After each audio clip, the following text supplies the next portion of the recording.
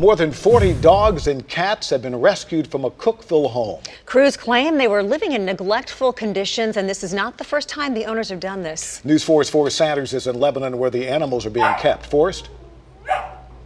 So we're at the Animal Rescue Corps right now, and I want to introduce you to somebody who's being really good over here.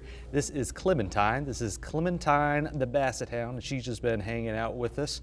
And what the Animal Rescue Corps has been telling us, there we go. Now we're relaxing right here.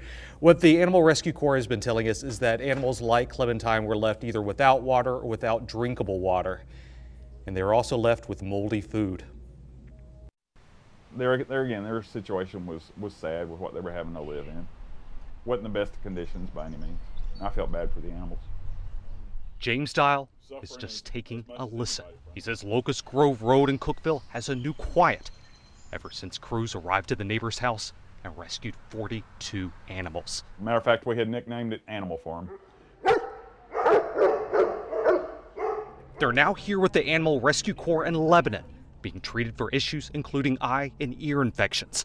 They say the animals were living in neglect. The animals were spotted by the Putnam County Sheriff's Department while serving a warrant to owner Tara Nutzler for felony theft and TennCare fraud. Neighbors say the animals had been here for years, and the smell could be so bad you couldn't stand outside. It was pretty horrendous in the summer, to be honest with you. The same property owners here are involved in another case from a year ago when 150 animals were rescued from Carroll County.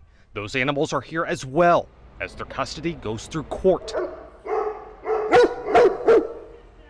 I'm hoping that this time they don't get to have animals anymore. I'm glad for the animals and the ones that can, go forward and have a better life.